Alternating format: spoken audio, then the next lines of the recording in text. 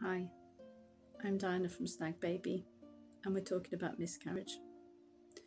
We're still talking about the first trimester miscarriages, and another one that you might have heard of is ectopic pregnancy.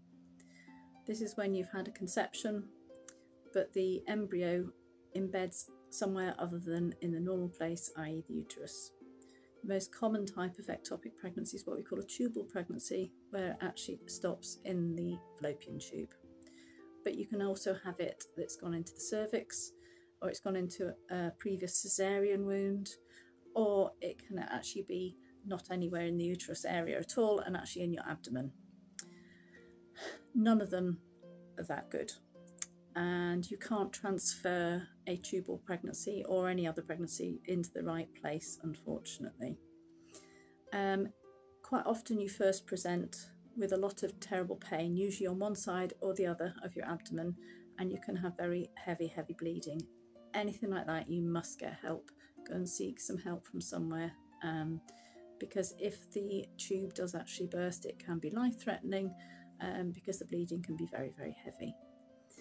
Sometimes they're able to remove just the pregnancy from the fallopian tube, but occasionally they do have to remove the actual fallopian tube itself. It all depends, it's very much on the situation at the time. Certainly in the abdomen, if there's a pregnancy in the abdomen, which is very rare, that is very dangerous for the pregnant person, so you would not be advised to continue with that pregnancy. The risk of having an ectopic pregnancy is about 1 in 80. You've got a higher chance if you've had a previous ectopic pregnancy. In fact, your midwife should actually be referring you for an early scan to rule that out if you've had a previous one. If you've had or have got uterine, ovarian or fallopian tube infection, you've had previous fallopian tube surgery, previous abdominal surgery, in fact, appendectomy or C-section, that can increase the rate, endometriosis, you're a smoker, or you're under 18 or above 35 years old. Those have been shown to be factors that can increase the rate of ectopic pregnancies.